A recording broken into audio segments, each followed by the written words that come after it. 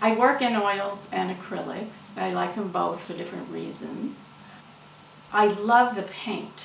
I think that's one of the key things. And that's one reason I like the oil better. The paint is very sensuous. I love the feeling of moving the paint around. I want my paintings to be about paint as well as whatever content they have.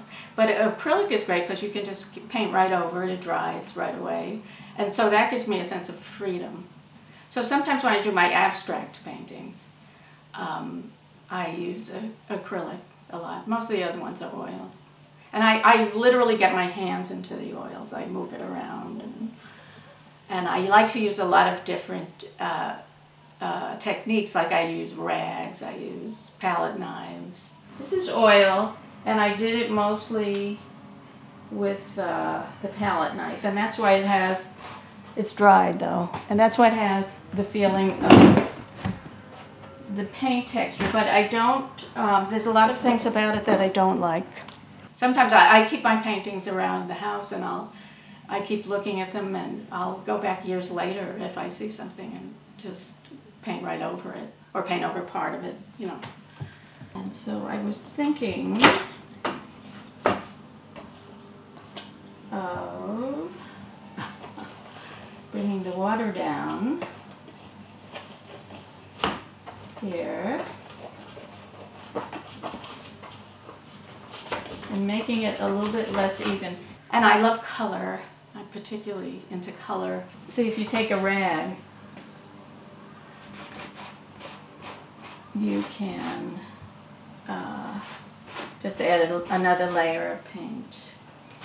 I like each painting to express some sort of emotion, even if on the surface it's just a pear and a glass of water. And the color, of course, has a lot to do with the feeling. You can see this painting is kind of wild looking at the moment, and I like that.